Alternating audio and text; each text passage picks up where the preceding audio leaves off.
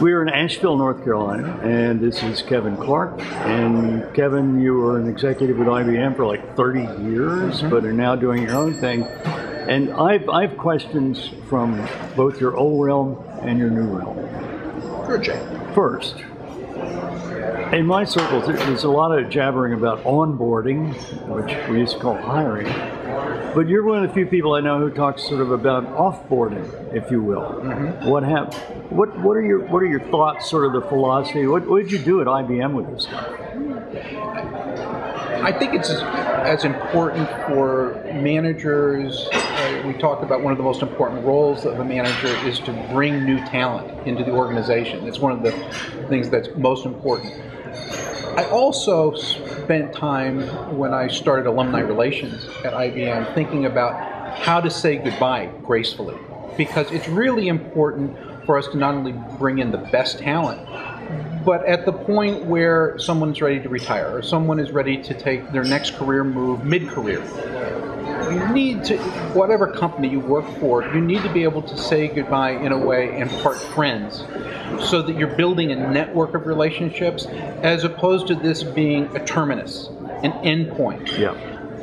As companies like McKinsey, right, who have alumni networks that date back to the mid-'70s, they've built a very, very powerful cohort of people that grant each other professional favors, do things for each other. The same would be true for certain elite business schools.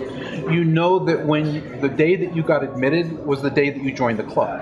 And if we think about employment as joining a club, joining a community for a lifetime, then we'll make certain kinds of employment decisions about where we want to work and who we want to affiliate with and be very intentional about it. Well, how does the organization look at what's happened with the alumni program?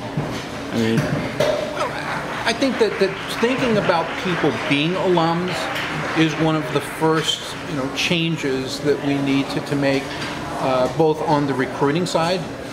Please come work for our company. In the case of IBM, please come work for IBM, because not only is it great from the standpoint of while you're with us, you're going to have a set of network opportunities for the rest of your life, because it's a really smart community of people.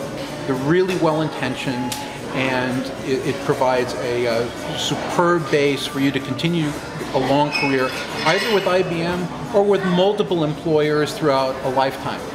But it's a great place, right, to spend some time during your life.